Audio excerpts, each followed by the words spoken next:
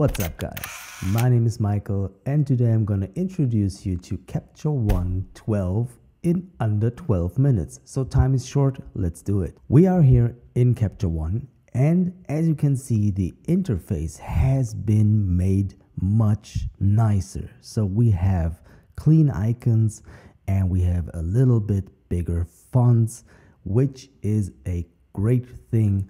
I love the way Capture One12 now looks. But let's talk about some general things in Capture One. Now the user interface is fine, but what you need to know is that you can rearrange all of the tools that are in here. Let me show you how it's done. Let's say I want to move the exposure tool up. I want to take the white balance tool over here onto my image so that I can work on it. Now let's say I want to work on a curve and there is no curve tool. What you want to do then is right click in here, select add tool, and then choose the tool that you want to add. So what I really like about the curve tool is that when I increase its size, it's really much more easy to work with this tool. I don't like a small curve tool. Now let's close or remove this tool back in here and the white balance over here. If you come from Lightroom, you want to make sure to select workspace and choose migration.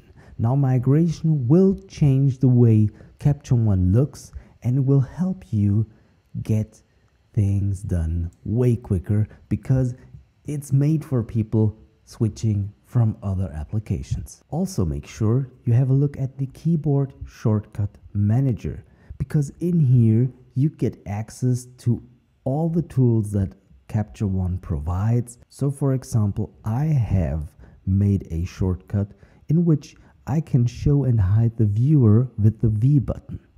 Let me show you what it does.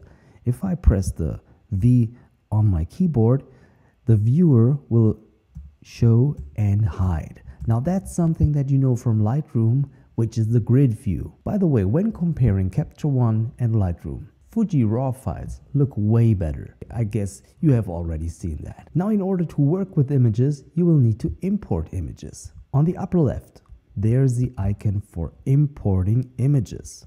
Make sure you select exclude duplicates, select where you want to import from, select where you want to copy the images to, and then select import. Now let's talk about a tool we use every day. That's the crop tool. You just press C on your keyboard or select the crop tool manually. Every tool up here has this little arrow. If you click that arrow, you get more options. For example, square. Now just click and drag and your image is cut in square. Now let's say we want to rotate an image or straighten an image. Select the rotate tool with the R button on your keyboard or click on this symbol. Now you can draw a line which needs to be in level and you're done. Or you can also click on the little arrow and select rotate freehand to be a little more free. Now let's talk about the color editor. If you don't see the color editor, make sure you make a right click, select add tool and color editor. Now with the color editor, you get an amazing tool for working with colors. Let me show you how it's done. In this image, I have already changed the blue tones. Now let's go ahead and add something else. For this reason, I select the color picker and then click into the image and select the color I want to work on. Now in this case, I want to work on this yellow part. I would always recommend once you selected the color, you click on this icon right here, which will select the full saturation range of this color. After that, you can adjust the hue, saturation, and the lightness of the selected color. Now let's say we want to work on a mask. Now we can create a layer and have this color as the default mask. For this reason, you just click on the three dots and select create mask layer from selection. So if I now go into the layers, I see that I have a new layer. Now I go into the exposure tab and this little symbol here shows you that you're currently working on a layer.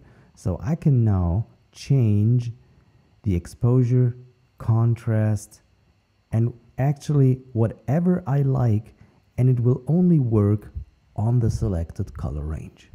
Isn't that cool? Another really important tool is the loop tool. So you just press the P button on your keyboard or select the loop tool here, and you can now magnify an area of your image. And you can also use the loop tool on your thumbnails as well.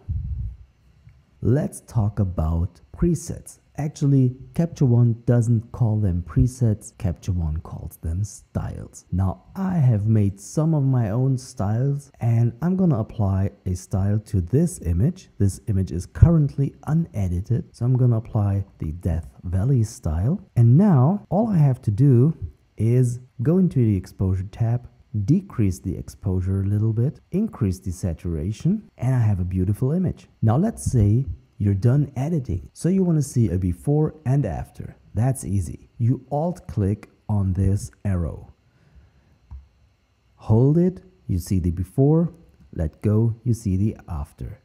Now if you don't press the alt button, your image will be reset. Let's do it. Let's go back. You see, this is your editing history, backwards and forward. By the way, you can also apply styles to a layer. Let me show you how it's done. I'm gonna right click here, apply to new layer, and then I can use the mask tool, which is on your keyboard, the letter G for gradient, for example. Draw a line and tell Capture One to only apply the preset on the upper half of the image. Let me show you what it looks like without the preset in the sky and with the preset in the sky. A new feature in Capture One 12 is the radial gradient tool. To use this tool, click here and select the radial gradient mask, or just press T on your keyboard. So I'm now gonna draw a mask, fine tune the mask, decrease saturation, add contrast, and now I can see that I wanted exactly the opposite. So what I'm gonna do is right click on this layer and select invert mask. And of course there are also several other ways to create masks. Of course you can create a mask with a brush tool, and new in Capture One 12 is Luma range. Now let's create a Luma mask for this image. I have created a layer. I will now click on Luma range, and I will now select only the bright part of this image. Display mask. Whenever you want to see what your mask looks like, you press M. Now if you're a Fuji photographer, you certainly love film simulations. Capture One 12 now gives you the ability to work with your film simulations in a RAW converter.